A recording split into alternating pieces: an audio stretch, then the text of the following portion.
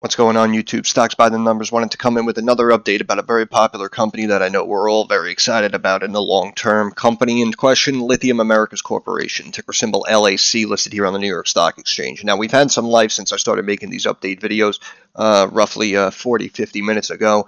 The Dow was again down at the lowest of about 450 points, I believe.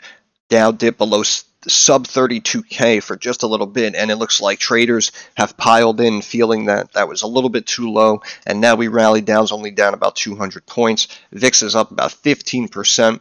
So, you know, what that means is obviously we have some bad negative headlines here going on with the Silicon Valley Bank there. However, on the flip side, what this does is this creates buying opportunities for, you know, the good companies that we wanted to buy but were potentially a little bit too high, and we felt that we can get a little bit better of an entry level, so to speak. But I want to take a look at LAC here, because last time we looked at it was right before Christmas time, I believe. So, you know, if we pull up a chart here, you can see, yeah, this was like about where I made the video. It was at 20. Stock pulled back to sub 18, and then, of course, immediately ran up to about 27, and has now since pulled back, sitting here at 20.66, down almost 5% here on the day. So we're a couple of dollars off this 52-week low, but let's look at what's going on here. Company's maintaining $2.8 billion market cap right now. Again, for a little bit, it dipped below 20, but it seems like the $20 level here is the strong level. The company really isn't doing anything. Again, waiting for approval, waiting to start bringing out that lithium for us. Analysts have a strong buy on it with price targets in the mid-30s up into the 40s, obviously, because people know that this is going to be the largest lithium producer here in North America, and of course, domestic products are awesome. But, you know, pulling back, you can see it kind of looks like we're in like a downtrend here. This is a one-year chart going back for the last 12 months. So it may get rough before it does get better. And according to this trend, you know, even if you just amateurishly draw out these trend lines here, you know, you can see that we're in this downward channel, right? However, I'm not exactly sure when it will apex and potentially explode. So if we come here, hypothetically, we're looking at what? 3 months from now. So it'll probably be longer. It'll probably be like there. All right, so inside of the next 6 months, in my opinion, we could have something seriously big taking place with LAC. You have earnings coming out. Looks like a week from today. Chances are they're going to bring the stock down off of those earnings, and little beat there.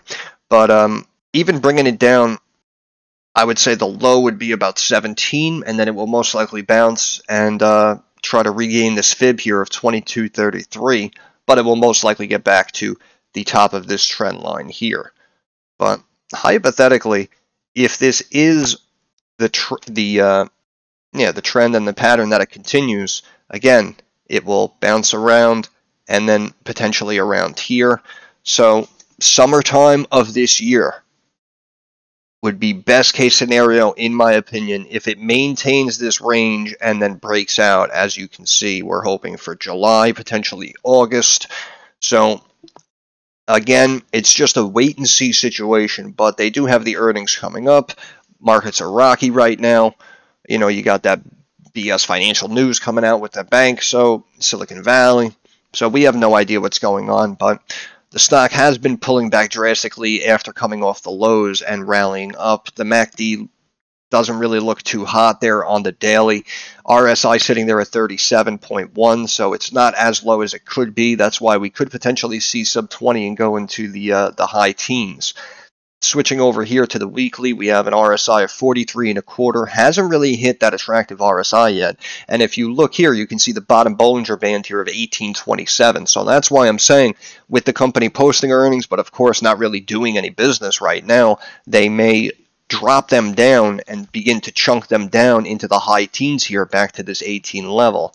The 200-day moving average is consistently rising still and is now sitting at about 15.5.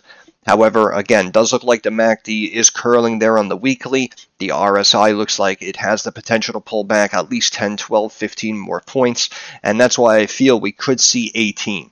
So, of course, I still like LAC, and I just wanted to do a little bit of an update because I know that we had the big rally. Now we're going too far here.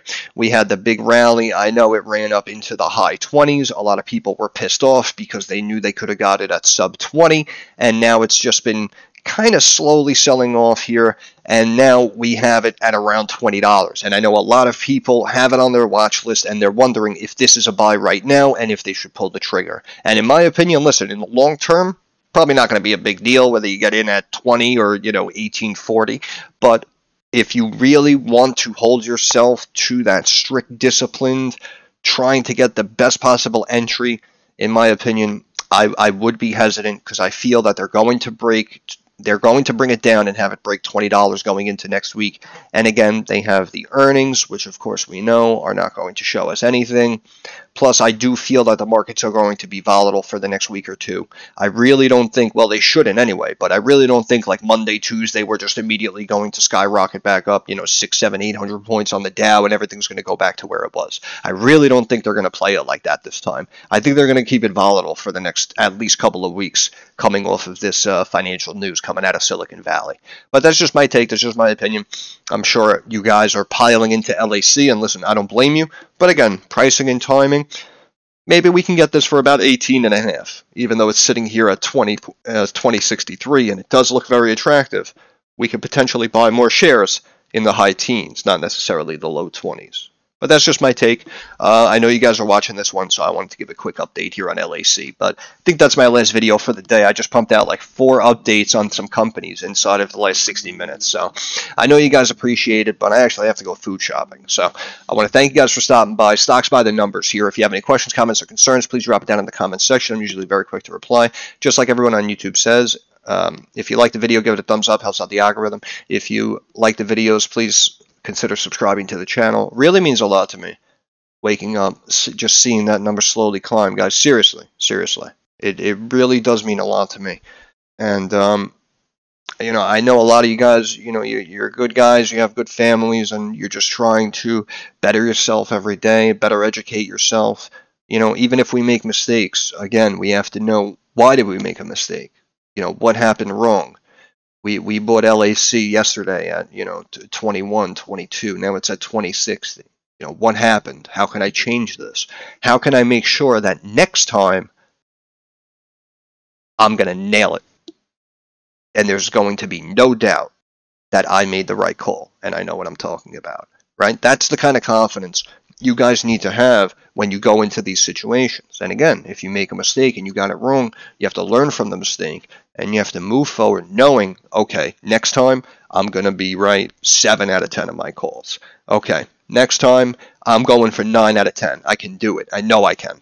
So stay positive, stay focused, stay confident, but most importantly, stay disciplined. I want to thank you guys for stopping by. Appreciate your time. See you in the next one.